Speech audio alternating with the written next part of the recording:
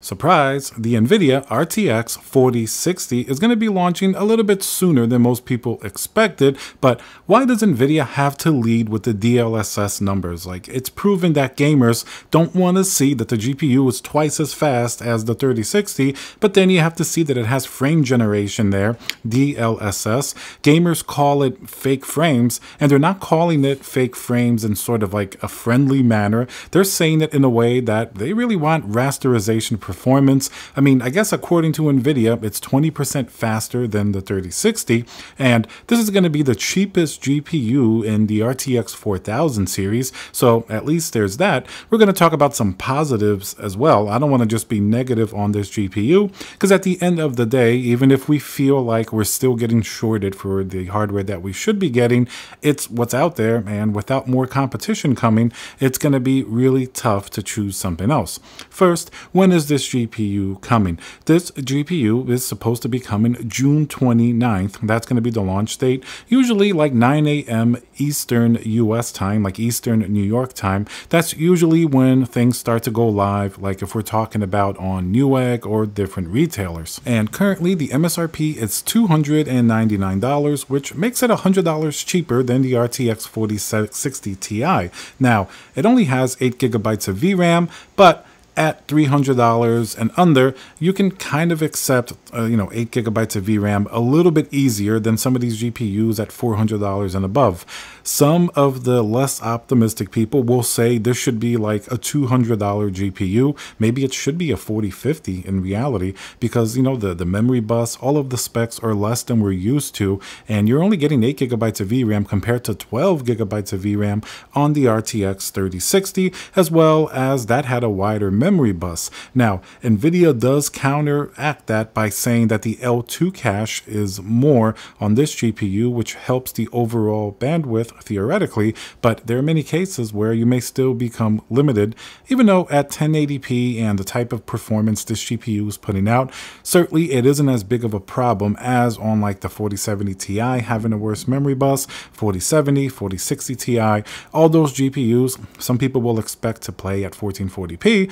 Now, with 4060, you're expected to use it at 1080p. You can use it at 1440p, but then you realize that it's going to have a few more limitations, and you have to sort of, really control the settings that you're using. And now let's hear a word from our sponsor, VIP-CDKdeals.com, a Windows 10 Pro CD key. Add to cart, you put in code CC20. This will also work on Windows 11. You want to go into your settings in Windows, change and adjust your CD key, click activate, and now let's go back to the video. There's not that much else. I mean, you could look at the 7600 from AMD that they quickly dropped the price on. That probably was going to be around $300, but they dropped the price on, so now that's cheaper than the RTX 4060, and that's also going to have 8 gigabytes of VRAM, so that's going to be another, pretty big competitor.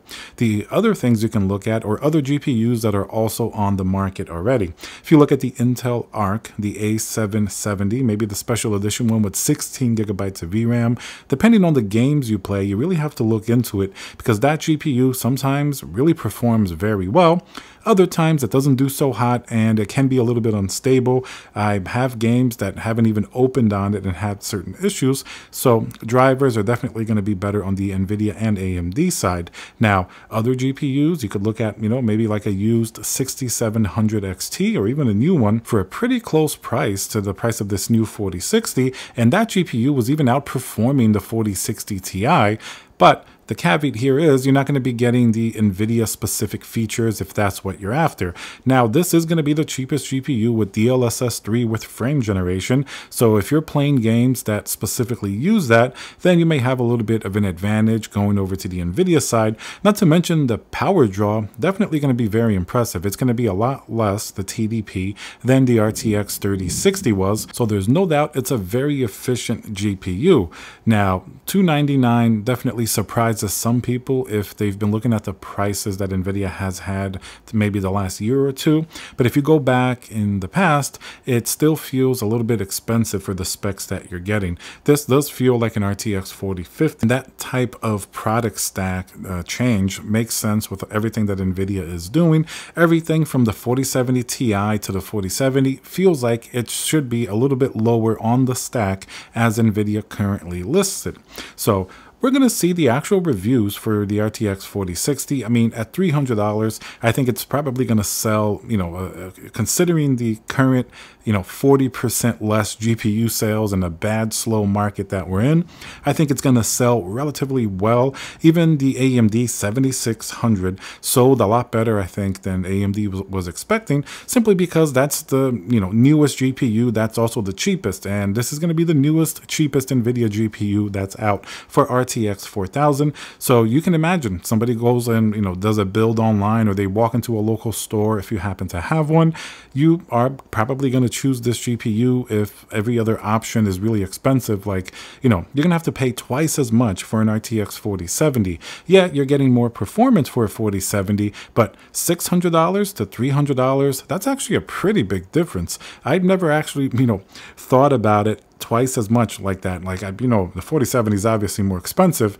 but when you put it in those terms, are you really getting twice the amount of performance? You're only getting 12 gigabytes of VRAM on the 4070, and yes, it's going to be much better overall, especially at 1440p, but that's definitely a pretty heavy price premium. That's why it makes me wonder if the 4070 really should have been $499, like a lot of people expected to. It hasn't really sold that well, even though it seems to have, up to this point, selling a lot better than some people would expect, because the 4060 Ti nobody really wants because of that 8 gigabyte of VRAM. 4070 at maybe $100 or $200 more seemed like a much better alternative, but now at $300 more than an RTX 4060, that's a big difference. And the 4060 is going to make the 4060 Ti look even worse. If the 4060 Ti was already kind of performing on par with a 3060 Ti, really not that big of a difference. Sometimes it'd be a little better.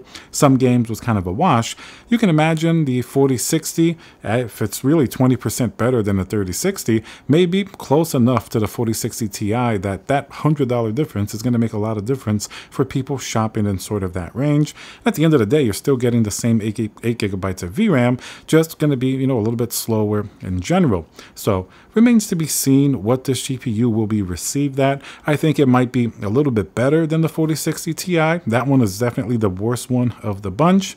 It's not enough really to, convince gamers to go out and buy it in huge numbers, but I think it probably will sell because of its cheaper price. And we have to see the performance. We have to see, is it performing a little bit better than we expect, or is it basically closer to a 3060 than we really would like to think, especially with that 8 to 12 gigabyte difference. All right, guys, let me know what you think about this GPU down below. Remember to subscribe, smash that like button, and I'll see you guys on the next video.